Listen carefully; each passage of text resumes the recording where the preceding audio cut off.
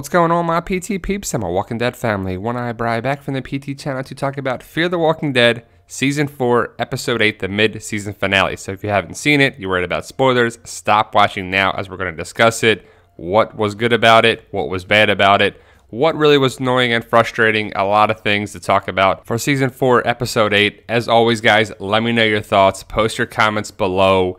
I'm interested to know what you thought of the episode. But if you love The Walking Dead and you're new to the channel, join our Walking Dead family, The Walking Dead universe. So that's Fear the Walking Dead and The Walking Dead. Just hit that subscribe button, and I hope you do. Now, Season 4, Episode 8, No One's Gone.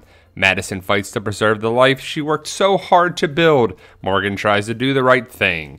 So obviously we saw what happened with Madison. Kind of confusing. This whole season has been confusing. We saw this part right here, where Madison meets up with Strand, Alicia, and Luciana.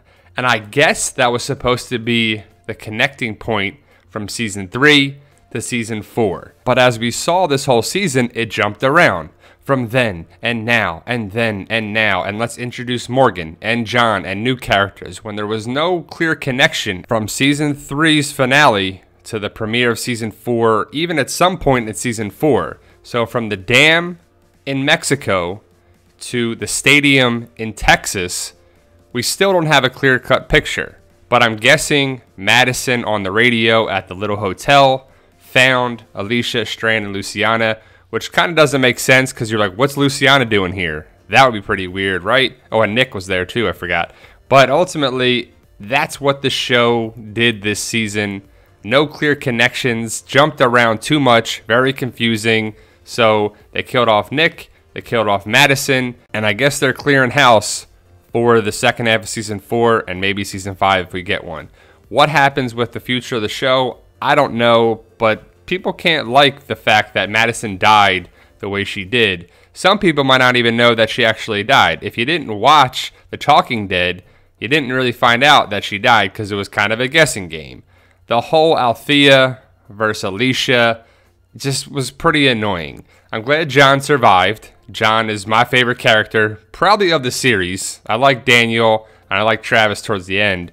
But John is clearly the favorite in my eyes. I think a lot of people agree. So I'm glad he survived. That would have been really stupid. But obviously, they're making the new characters be the focal point. And we'll see how it plays out. But the walkers were pretty cool, especially the burned up charred walkers. You could see their hands with their tendons and their muscles all burned and charred up. Pretty cool stuff. The fight between Alicia and Althea was just annoying to watch. Alicia's been pretty annoying in my eyes because she's just been attacking our group, our people. So it's kind of like, Alicia, what are you doing? Why is it infighting? And it's just awkward and annoying to see Alicia fighting the new characters. Almost like, what are we doing here? Why are we watching this? I don't want to watch our characters that we're supposed to care about fight each other. It's just awkward. But Alicia's been doing some pretty annoying stuff, and we kind of can find out why. But it's just kind of annoying that you're attacking the people that we're supposed to like. Not sure what they're going to do with that, but we have Alicia, Strand, and Luciana from the original people, and we'll see what happens if Daniel's around, because there's a rumor that he is, or the producer said that he is, and also Walker might be coming back around. But Strand and other characters, we'll see if they can do anything worthwhile. Strand's a pretty complex character, and he's doing what he needs to survive.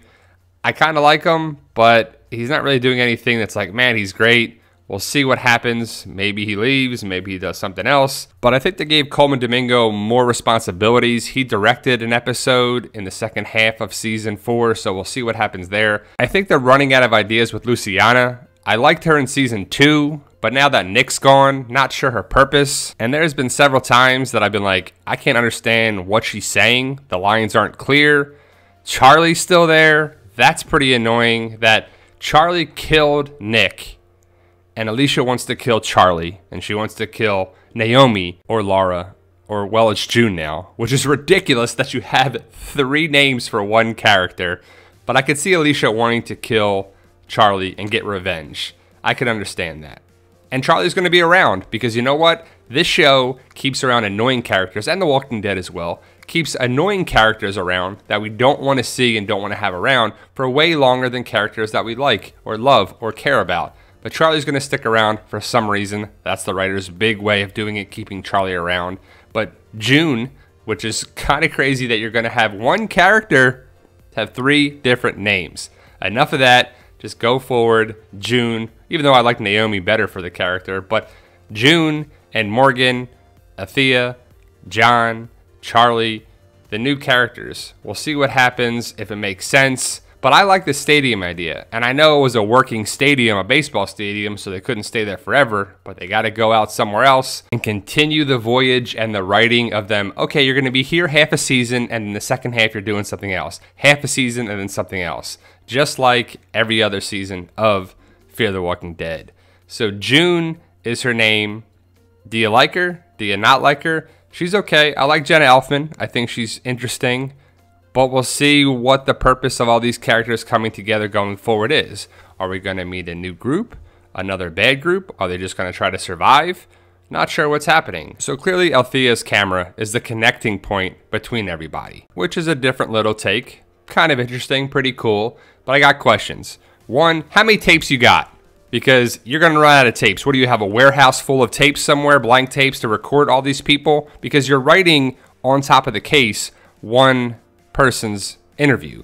So the tape is going to be one person's interview. And the big twist, well, besides Madison dying, which we'll talk about in a second, was that Althea actually met Madison before all these people. And Alicia found the tape, and she knew this because of the word Amina on there, which, you know, is kind of a connection. But either way, that's the way they connected it, and they knew this and that and could connect the old with the new. And it was kind of interesting. But I just would have loved to have seen an Abraham or Abraham's Army tape with an Abraham, Rosita, Eugene, and part of their group before they left Texas. That would have been pretty awesome, but we didn't get it. We still could, but we just haven't seen it yet.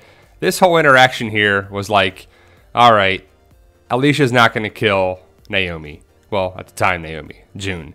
And Morgan's got a way to talk people down. But it's pretty ridiculous. Alicia doesn't know Morgan. Why would she even care? Obviously, Alicia did not want to actually kill Naomi. She was just going through a lot, and she was frustrated, and she was upset, and she wanted to do that. Because if she really wanted to, she would have killed Morgan and then Naomi. And you're like, all right, not really sure that I'm buying that. But Morgan did his Jedi mind trick and was like, you do not want to kill anybody. And she didn't. And he didn't want to see another person die. But we see Strand and Alicia and Luciana as the final 3 original cast. And, well, Luciana came in season 2, so she's not even the original cast. These 2 are the original cast that we'll see how long they last.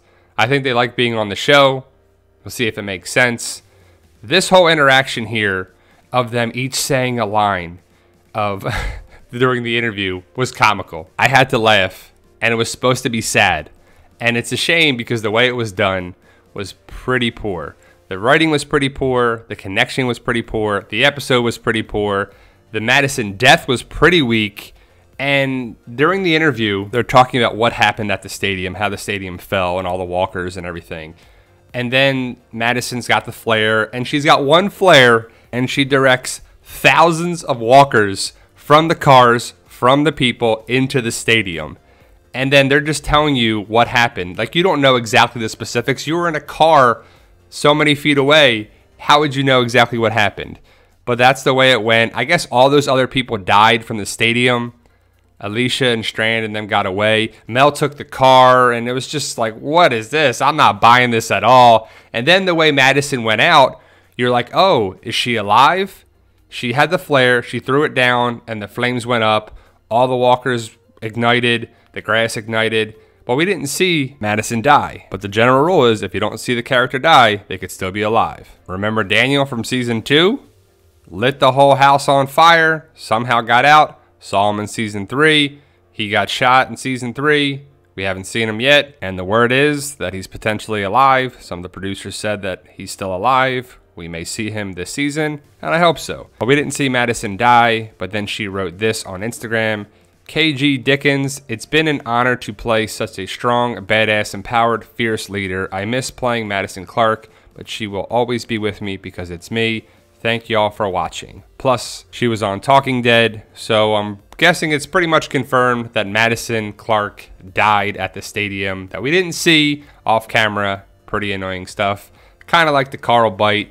I just hope they don't do that to Rick Grimes. They could do it. I hope not. That would be pretty crappy. Because the writing of a character death, of a lead character death, needs to be strong, everlasting, and just stay with you. Madison's death was pretty poor. We didn't even see it happen. I guess they didn't want to have her burned alive or ripped to shreds by the walkers, which I didn't want to see that either, but I just want to see the character go out in a better way, guys. So that's my review and discussion about the Season 4 mid-season finale. Let me know your thoughts. Post your comments below. If you're new to the channel, hit that subscribe button. Like, share, subscribe, and comment. Remember, guys, with hard work, dedication, and belief, you can achieve your goals. I truly believe that. Believe in yourself. If you can dream it, you can do it.